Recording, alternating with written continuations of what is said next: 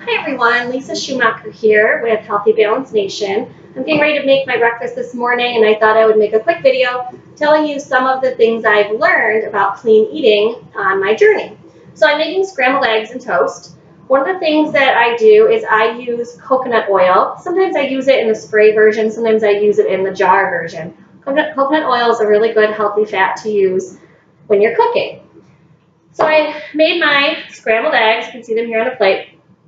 Now what actually made me think about making this video is as I was getting out my bread for my toast. When I first started learning about clean eating, I was looking at ingredients on bread and realized there are not a lot of healthy choices out there for bread. So I did some research and the brand that I found that I liked the most is called Ezekiel. Now I had to do a Google search to find where in my area sold it. And I find it at a store called The Fruitful Yield. And it's in the frozen section because it has no preservatives in it. So it stays frozen and you just pull it out piece by piece as you want it. And it has all ingredients in it that you can actually read and understand.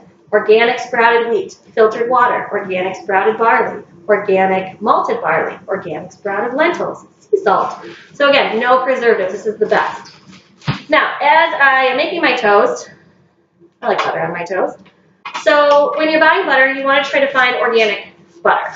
Grass-fed organic butter. And then you don't feel as bad about eating the butter. And it's actually much better. Please don't use margarine. Margarine is not good for you.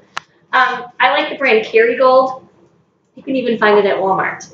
As I'm seasoning my eggs, one of the things that I have started using is something called pink Himalayan salt.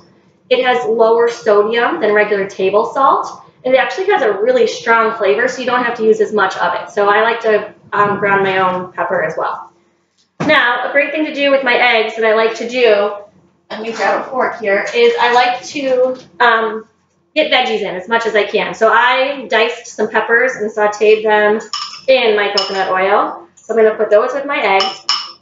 And I actually chopped up some green onion. I'm going to put some green onion on my eggs as well. The last thing I'm going to do is I'm going to put some shredded cheddar. Now, this is another thing I learned when I was learning about clean eating. There's actually things in pre-shredded cheese that are not great for you. So we actually shred our own cheese. It doesn't take long. We have our bricks of cheese. Mine's wrapped here in cellophane. So we have our bricks of cheese. You just shred a little bit, and then you're good to go. And you have a nice, healthy option.